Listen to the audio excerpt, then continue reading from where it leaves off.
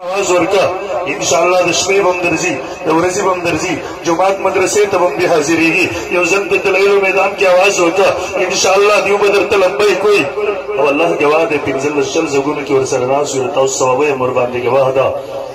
आगे सबक हम मरते वर्कड़े अल्लाह का फजल तो करम सरा जी इंशाअल्लाह मैं बदे खपलू बचो ते निकल वर की क़यामत दे सवाब वर बस्ता मज़हब अकीदे न चलच के इंशाअल्लाह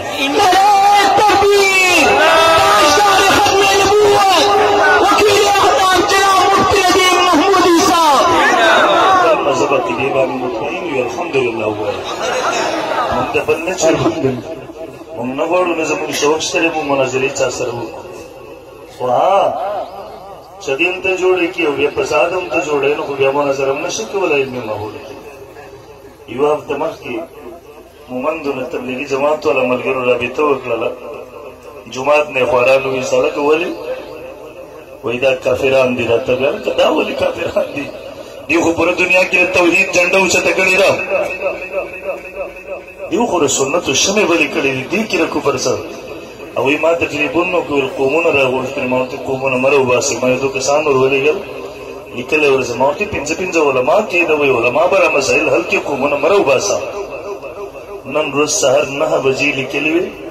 कसम देने सहर और 9 बजे महाजिरी वकला तो मंदता दिस गैब लकर खरद सर न जखकर गए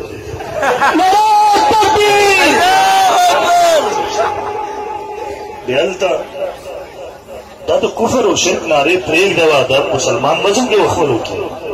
कसम दे अल्लाह पाबंदीगानों के बदतरीन मखलूक दे चिदा कौम दा दियो मजहब पर बांधिरियो बल सर जब मां तो पता रहता सिर्फ चली से कड़ी दी लाउड स्पीकर दी सिर्फ चलन जुने से कड़ी दी बे मां तो पता रहे वक्त बेवरना तौहीद मीर शिकन या पुलिस अल मदद चके लगे गई वक्त मखी उन तखपला क़दम मुतमईन अल्हम्दुलिल्लाह हुआ है हम जंग जगड़ो कायल नहीं उधर शर्श दाज़म के ज़खावर ज़मुम द अल्हम्दुलिल्लाह हम दे खावर मुहाफिज़ीन यू मुंदल तेरा मज़हब के दे पर हम जंग जगड़े न पैदा करो हाँ दलाइल मैदान के अल्हम्दुलिल्लाह मुतमईन यू दलाइल दुनिया के दिल के मोड़ देने दी रवड़ी चिदे द उलमाए देवबंद पाती न बांधी दलाइल पर मैदान की खबर है उनकी कीनी उलमाए देवबंद बखपला अक़ीदा बांधी हमेशा नास्ती हमेशा बेदियो देते इख्तिलार इख्तियारी खपला इन्हें चोर रोतो रोखे आईने की रिवैफल मख्तब गर बेरा गज़ी नतीज की शुरू की मरल मुतरमो उलमा मपरे गरी द उलमा कल कमल करते आओ के इंशाअल्लाह क्योंकि इंशाअल्लाह दा उलमा कसम दे स्तासु रखी नजरी तहफ़ुज़ दफार लगे खबर है यो आलिम द ज़ात सोल दे पसल काल की सुबह से गुमराह के वाले उलमा अतासु ते वलाल दी स्तासु रखी नजरी तहफ़ुज़ दफार वलाल दी खबर के यो आलिम जुमा मखी वल सल काल की आलिम सुब नशी गुमराह खबर आलिम तसे मुश्किल हो चुप बनास हुए बेचारा जाबे कबर न मुनकर के वले तौहीद और सुन्नत परम लगे रवाना दसिल से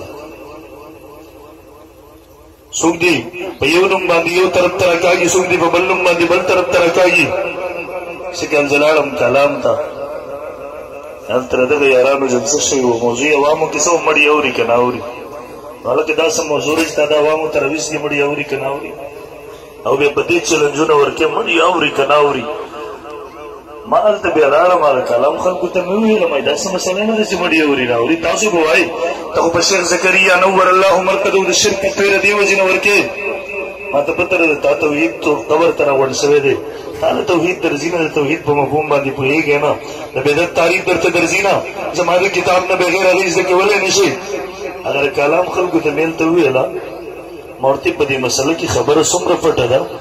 दम शरानु तस्लीम कड़ी दी जमाउल मता मसला द सहाबो द जमाने ने इख्तिलाफी रवाना तरवस पूरे जवाहिरुल कुरान द शेख गुलामुल्लाह खान कुलाउका हयात व खिदमत द शेख मोहम्मद ताहिर कुलाउका किताबों 15-20 किताबों ने दरत कुलावाल शम दारुल सुन्नत वल जमात दरत कुलावाल शम फतावा दारुल देवबंद कुलाउका मौलाना रशीद अहमद गंगोही फतावा रशीद कुलाउका दर टोल किताबों ने कबीर कुलाउका दजदुमर बे दर्दे सर रवलड़ी जो सुख चवे मड़ी और दा मुशरिक दे काफिर दे दादा शेख बतो साहब किराम तो रसीद को न रसीद मां तो खबर उस तरह रसीगी शेर ज़करिया तो उस तरह रसीगी सादा बतो साहब किराम तलाला दा बतो नि साहब किराम बांधे लगे दा अरे खल को तमवील मजदर तो वजाहत दे देव जन कोम करी मड़ी औरी ना औरी बस बोले आंदी वन सुई दा मसली ता तदरखी अदुमर नदी वजगार قسم دے رہے مجبورور آگستی دا تارا کی دی حفاظت کئی دا عقل پا بنیاد تارا قبر نے انکار طرف عذاب قبر نے انکار طرف تبوزی منبر دو نظام ساتو انشاءاللہ دا علماء دیوبند ملگرتے آبکو چا علماء دیوبند چا بکو علماء دیوبند چر معتزلیت پرچار کی دی وقت کی توحید و سنت پرم داغی نظام ساتو انشاءاللہ بل محترمو علماء مفرے گے دی اگر وہ بیا بدر ورزی چید اللہ پا دربار کی در یو طرف رسول اللہ صلی اللہ علیہ وسلم دیوی وقال الرسول یا ربی ان قوم اتخذوا هذا القرآن مهجورا بل طرف تعلیم گریوان کلاس درا چولے اللہ رب العالمین دربار تدی بوزی یا اللہ مادر عقیدی نظرین تحفظ دبارا مادر دین و تہذیب حفاظت دبارا زمانی ظلم جبر برداشت کرو اللہ دے زمانی مشکلات میں برداشت کرو اللہ دے زمانی تکالیف میں برداشت کرو اللہ دے دنیا والا ظلم تشدد میں برداشت کرو اللہ دے در عقیدی نظرین تحفظ دبارا لازمہ مسلمان دے رو لازمہ دے کلمہ لے وقت جراغے دے اینی ٹیم کی رزد شویر منا ملالے و نشویرتی ماغے خراب شویر ایسا جواب بھئی چا اللہ تبرکو یہ بھی ایسا جواب یقیناً سے جواب بھی نبی دولماء ملگرتیاو پکل کسرکو انشاءاللہ انشاءاللہ بل مترمو یو طرف تا دا کس دے دنیا کی درب سر سواسطو تعلق نو پیدا کرے دغه علماء ورته بزول ښکاری ده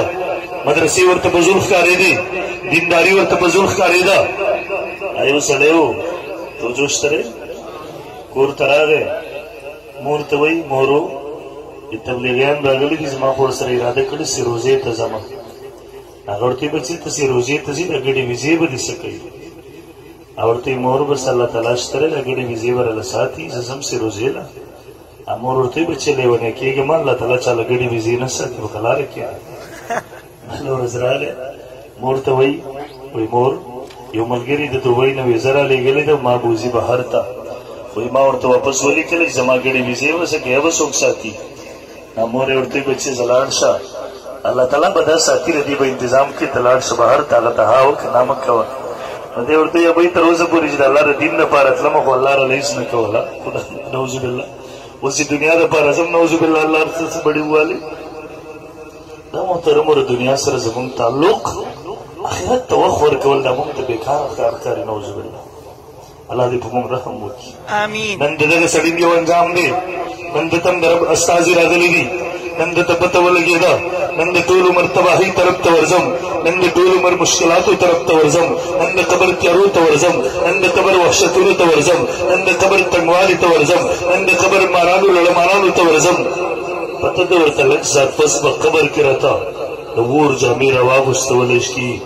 الله تعالی دې مونږ ته امان راکړي امین ووایي آمین قبر کې خو منع هي دار څه که نه منع یې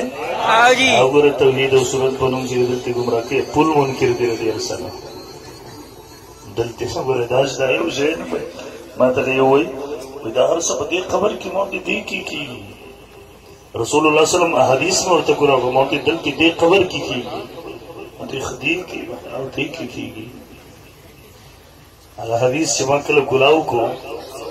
مشکات شریف صفحه 25-26 کې درې حدیث دي یو حدیث د ابو هريره رضی الله تعالی عنہ دی بل د برا ابن عازب رضی الله تعالی عنہ دی درېم د ابو هريره رضی الله تعالی عنہ دی د قبر حدیث کراله مومن بنده ته د قبر دومره پراخ شي څومره چې د سترګو نظر رسیږي او بل روایت کې راځي او یا غزو پورې ورته ګلاو شي او په بد عمل باندې راتنګ شي تر دې چې پخته یو بل کې نه نوځي نو ما ته دا قبر مراد دی ما ته لم دغه قبر مراد دی نو ما ته وی دی مقبره کې ګورې دې نه خو دې خو قبرونه دي نو دا سم ګلابي تنګي نو ما ته لاو کنه تا ته د توحید پروم دغه درخولې در قدرت خو نه درخولې د الله پیغمبر فرمایي دي چې پر اخر راځي تنګي راځي تاسو باندې کې نه مانه دې ما ته مقبره ته دی وځم ما ته څه ورته مقبره مې کې تللی دا ما ته ګوره دا قبر چې مقبره کې دا پر اخر کې تنګيږي مورته د الله پیغمبر فرمایي د قبر اخر کې تنګيږي ما ته وایي چې دا په دا خو نه خو چې د قبرونو دي رسم کولاوي تنګيږي قسم دې سلوي خروجي کې ورته پنځبیر کې دغه شی ورخه ما ته خدا په اخر کې تنګ مورته د الله بنده د الله پیغمبر وایي ځنه وای ما شو کوي مورته زموږ خو عقیده دا د علماء دیوبند دار خولې دي زمونږ سترګې غلط کتل کولی شي، زمونږ غوږونه غلط اورېدل کولی شي، ځمکه اسمان ته تللی شي، اسمان ځمکې ته راتلی شي، خو قسم دی د الله د پیغمبر یوه خبره غلطه نشي کېدی. ما ته دا خبر چې دا ګلابیږي تنګېږي دا خوا دې خو قبرونه چېرته لاړه؟ ما ورته ویل ښه ستا د عقیده دا ده چې دا قبر نه کلابېږي تنګېږي. ما ته ویل نه دا نه کلابېږي تنګېږي، دلیل دې دا دی خوا دې خبر نه قبرونه دي. ما ورته ویل مولوي صاحب پر یو ګو دي کرامن کاتبین فرشتې شته دی؟ ما ته ویل یو ستاسو شته دی که نشته دی؟ ما ته ویل یو شته دی. ما ورته ویل یو سړی د دې نه انکار کوي په وګوري کرامن کاتبین فرشتې نشته دی، ته ورته دلیل دې څه دی؟ بل ورځ د ماشوم په اوږو باندې کېنولی دی، هغه درته وایي مولوي صاحب دلیل مې دلته دی، ته ورته وایي دا څنګه دلیل دی؟ هغه درته وایي مولوي صاحب ستا په اوږو باندې فرشتې دي که ماشوم دی؟ هغه درته وایي دلته کرامن کاتبین فرشتې نشته دی. ولې نشته دی؟ ځکه دلته ماشوم ناست دی، ستا په اوږو ماشوم دی که کرامن کاتبین دي؟ بیا ما ته وایي ما ورته څه جواب ورکړي؟ ما ته وایي دا خبره د قمقلتوب د حماقت ده. زما په اوږو باندې کرامن کاتبین فرشتې هم دي ماشوم هم دی. د فرشتل تیره ماشوم کېدل د دې منافع نه ده چې تیرې فرشتې نه وي. ما ورته ویل مولوي صاحب بیا ستاسو عالم د حماقت دی. ما ورته ویل اخوا دې خو ورنه قبرونه هم دي. دلته دا قبر کلابېږي تنګېږم. ما ورته ویل اخوا دې خو ورنه قبرونه کېدل قسم دی د دې منافع کلم نه ده چې د دې قبر دې نه کلابېږي تنګېږي. ما ورته ویل څنګه چې ستا د ملګري سوال د حماقت دی دغسې ستاسو عالم د حماقت دی. واپسې واخله.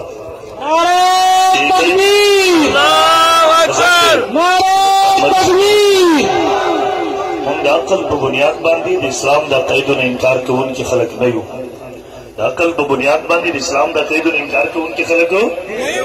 دی. بیا ما ته قسم دی لاس نه ونیوم ځای راغی. ما ته زه چې ځو که نه یو خبر به کلاو کو وګورو. ما ورته مولوي صاحب د عقل په پیمانه هر شی مه تړه. تا ته چې په نظر باندې راغله بیا خو ایمان بالغیب پاتې نه شو. تا هم دغه ملګری تپوس کې اوږو کرامن کاتبین فرشتې شته دی؟ شته دی؟ د تا نه تپوس کې دغه ملګری ما ته راوښیې کم دي؟ ما ورته ویل بیا خو ایمان بالغیب پاتې نه شو. البته خرق عادت د قبر د عذاب او ثواب کله الله بندګانو ته ور وښیي، خو دا ضروري نه ده چې دوی خامخا وګوري. بهرحال عرض مې کوو دلته به تر لږ ساعت بعد د قبر مارانو لمانانو ته ورځم. پروس کال دې ورځو کې زه لاړم کلي ته. دلته یو سړی مړ و، د ډېر لوی سودخور و.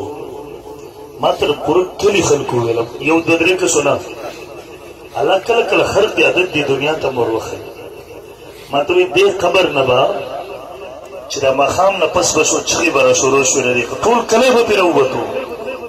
ویل بې معلومات وکړه چا کور دی هغوی پسې اطلاع وکړل تاسو راشئ څنګه یې وکړئ.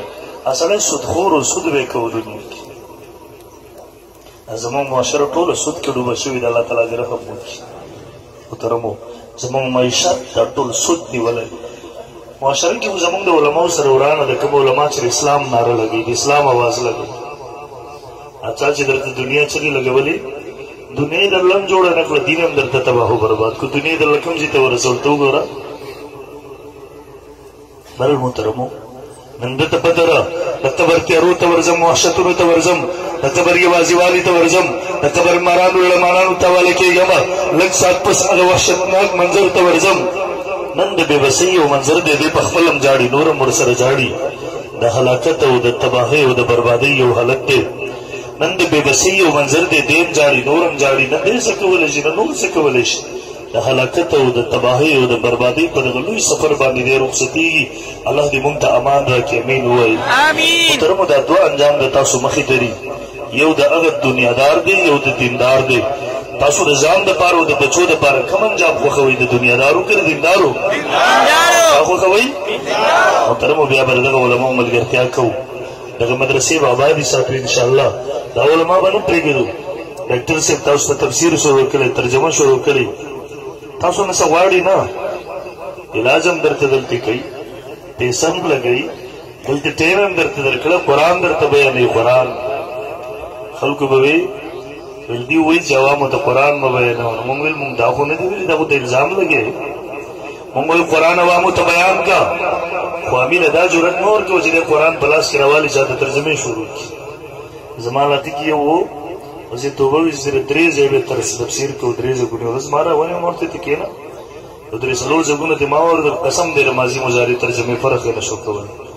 ما ورته ظالمه خلک هم راکړې چلته مدرسې کې کېنه لږ سبقونه ووایه کومه مدرسه مشترک دي مدرسې سند در سره دی دا قوم په ګمراهۍ باندې ولاړی او د دغه څه خلاف یې دي نه خلاف عوامو قرآن ته کېنئ قرآن واورئ قرآن زده کړئ دا قرآن څه وایي تاسو ته دا غیرت پیغام دی دا ولولئ ورنه د قیامت په ورځ هم دغه قرآن بیا ګریوان نه نیسي او جهنم ته به مراکاږي القرآن حجة لك وعلي دا ستا خلاف حجت دی یا ستا لپاره حجت دی الحق علما ډېر کم ملاویږي الحق علما ډېر کم ملاویږي ستا ته صحیح قرآن بیان کړي ډېر خلک هغه دي د قرآن په نوم دي ګمراه کوي یضل به کثیرا ویهدي به کثیرا تاسو لپاره نعمت دی مولانا فضل رافع صاحب ډاکټر صاحب هغه تفسیر شروع کړی دی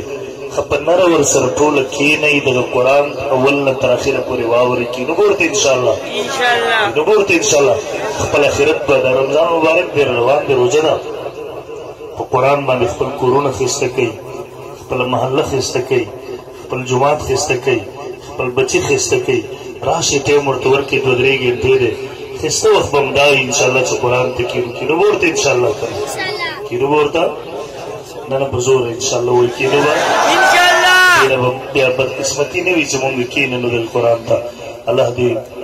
مونږ تاسو د هر قسمه فتنو د فتنهګرو نه محفوظ وساتي او الله دې قرآن سره زموږ محبت پیدا کړي واخر دعوانا الحمدلله